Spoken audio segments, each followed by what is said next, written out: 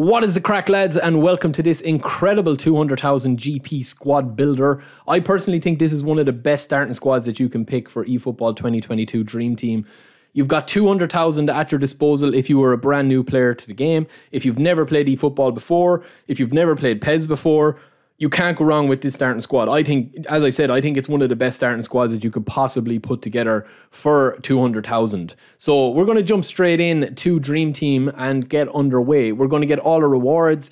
Just keep clicking through all this, and then you'll be able to press start up in the top right hand corner to get all your rewards and all your money and everything to get all your GP to start us off on this. So once you've got all these claimed, I think it comes in at around 202,500 GP. So that is going to be more than enough to get this squad underway, including the manager. These are the default players. I mean, you're not going to want to keep these. I mean, none of them 63 rated overall. The same with the coach. I mean, he's got no coaching affinity. You're going to get no bonuses out of him. So we're going to start by getting a manager. So we're going to be getting this man here that's actually in the thumbnail, Mr. Arteta himself. We're going to be doing all these filters. So all the players that I'm going to have in here, I'll leave the names, the clubs, and how to search from in the link in the description below, just that you'll be able to follow along yourselves and you can do it. I've obviously sped it up for the sake of this video. We're going to go in here and filter the coaches, and we're going to be going for a coach that has a boost to young players, because this squad is going to be under 24 as well, so that you get all the experience points increased by 100%. So any player that you have in your team that's 24 and under is going to get a 100% increase to his experience earned from games or training when they are playing under Mikel Arteta. So as I said here, we're going to be playing a possession game, but you can also switch to out wide. So again, I think Arteta is the best option for starting players as well, because he gives both options that you can just mix and match. And getting a manager to do your playstyle or to suit your playstyle is huge, because you can't upgrade that yet from what I know. You can only upgrade players, which we'll show you at the end. So first up, we're going to go with our goalkeeper. Now I want to splurge out a little bit and spend about 20k on Fenerbahce's goalkeeper, Bayindir. So we're going to have a pop in here, and I'm just going to go through the first bit by searching, and then you guys are going to have to search from here on in with yourselves. As I said, the names of the players will be up on the screen. This guy is an absolute monster, right? He's 198, which is massive in terms of goalkeepers. It's huge under high balls. And he's also got his player skills really locked down as well. He's got low punt, he's got long throw, and he's got a penalty saver player skill as well. He's just got really nice stats, lads. He's under 24 as well. He's only 23 years of age. And he just looks like an absolute unit. I've played a couple of games with him on this profile, and he is, he hasn't let me down yet. He's made no mistakes. Next up, we've got this guy, Smith. So Smith has bounced around a couple of teams. He was with Liverpool, I think, for a bit, and a couple of loan teams as well. He is actually in the MLS. He's with Washington, if I do remember correctly. I think he's a national player as well for Australia. Again, a really solid left back that's not going to break the bank. He's one of the cheapest players, if not the cheapest players on this squad builder. So to bring the price down, we're going to have to make a couple of sacrifices. He's under 5,000 GP, so that's why he's here. And also with our right back, Troupée. So again, this guy plays for Twente over in FC Twente in the Dutch league. And again, he's only 5,500 or 5,300 or something like that GP. You'll see it in the link below anywhere. I might even put it up on the screen here as a little, it doesn't really matter anyway, because you're going to have enough to buy all these players with this squad if you do exactly what I'm doing on the screen here. Again, he's a very, very solid player. He has 60 in possession game for the play style as well, so that helps. But again, he's not going to be, the marquee signing. They'll come in a minute. One of the marquee signings is this guy, the Welsh centre-back, Ampadou. Fantastic player. He's on loan with Venezia at the moment over in Serie A. Huge hopes for his future in the Welsh national team as well. And he is an absolute unit. I mean, what we want to be doing, we want to have one kind of like man-marking centre-back and one kind of ball-winning centre-back. So you can see his player skills there: aerial superiority, interception, acrobatic clearance. Todibo is going to be his partner in the centre-backs. So he's going to be a 22-year-old from Nice, a very, very good player. I'm sure League One fans will know all about him. And he is an absolute unit as well. You can see his possession game is 60, so you won't need to raise that too much. And this is the guy, we're going to have a bit of height. So he's going to be our in the air, taking on any of the target men like your Giroux or your Benzema's. He's going to be taking on the challenge of the guys that are playing it in the air and heading everything clear and just being more of a physical presence. He's 190 cm. One of the biggest signings of it is going to be Nico Gonzalez. Now, he's about 18,000 GP, the Barcelona man. He's only 19 years of age. But look at the stats here. Before we've even trained him up, he's in the mid-70s or low 70s in most of the stats you need for a DMF. You just want to be using this guy as a stopper, right? He's as close as you're going to get to Sergio Busquets, and he's 10 times cheaper when you train him up, right? He's got really good physical contact, really good defensive engagement, and he's just going to sit in the hole. We'll show you at the end. This guy is a bit of a hidden gem, right? So mark my words, this guy is going to be a hidden gem in eFootball for starting squads. Medina from Boca Juniors, right? One of the cheapest. He's only 6,500 quid or 6,500 GP.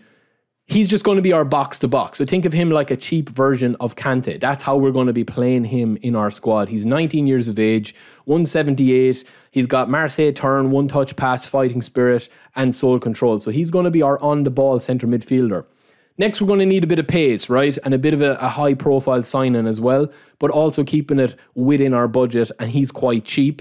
It is going to be 5,300 for Manchester United's winger Elanga. So he's burst onto the first team for United at the moment, and you can see his acceleration there without even touching him. He's 67 overall, but he's got 79 acceleration, 76 pace, and he's got that all-important AI playing style of speeding bullet and incisive run. So he's going to be huge. Up in the ante a little bit, he's I think he's the second most expensive player on the squad, is this guy, the Nigerian Chikwueze. So again, 22 years of age. He's got the speed, but he's also got the ball control and the dribbling. 79 dribbling, 78 speed, 77 acceleration, balance 73. Trickster, amazing run, speed and bullet, again, as your playing styles were all the cards there. He's going to be a really, really good player as well, I think, for you guys. And I think I definitely, judge him as one of the best. Next up, we need a man that needs no introduction on the PES scene. It is Harit as attacking midfield, the Marseille man. This guy, I mean, is one of the hidden gems of the game. He was last year, he was the year before in my club, and the year before that. I think if you get this guy, he's got everything. Look at the amount of player skills that this guy has. Absolutely insane. He's 24 as well. It's very hard to get an attacking midfielder that checks all the boxes under the budget for this squad. He does, and he's only 13,000 GP. David is our next big high-profile signing. Now, this guy is 43,000 GP, right? He's got all the stats that you need in a centre-forward, because we're going to be playing kind of like a one-man up front with Harit just at the back and Elanga kind of really high up the pitch as our winger. So we do need somebody that has a bit of pace, that has good finishing, and is good in the air. So he's not the tallest, he's not the strongest, but he's kind of a mix between everything. And for 43,000 GP, he's an absolute unit. So heading over to our actual squad then, now that we have that done, I think you'll have about 2,000 GP left over after all of that.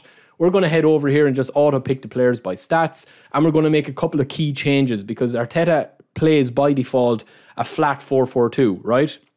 So we're going to make a couple of changes to this. We're obviously going to go 4-5-1, or we can also go 4-2-3-1, depending on how we want to set up our team if we want to go deep.